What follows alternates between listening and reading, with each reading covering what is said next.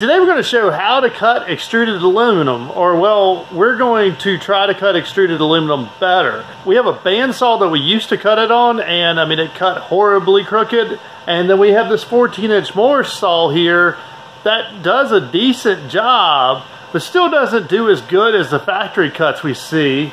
So we just broke down and bought this aluminum cutting blade, and we're going to see how much difference it actually makes in the cut quality on this saw. Now, no one did sponsor this blade. I wish they would have, because we just forked out $150 for it. But we're going to do a cut with the bandsaw, cut with this like it currently is, and a cut with the new blade, and see just which one does best.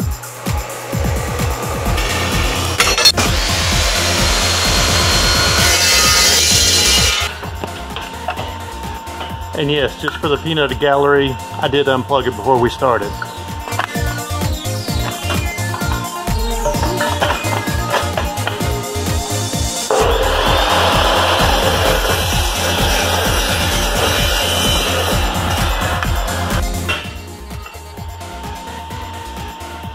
Wow.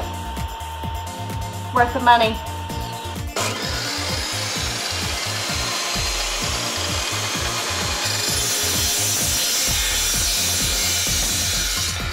So we made some sample cuts, and I have to say, obviously we already knew, you can probably see this without a square, but we'll put a square on it in a second.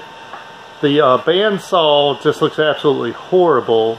Here's a factory cut, and here is our current situation. You can see the burrs, and that's what we're trying to get rid of.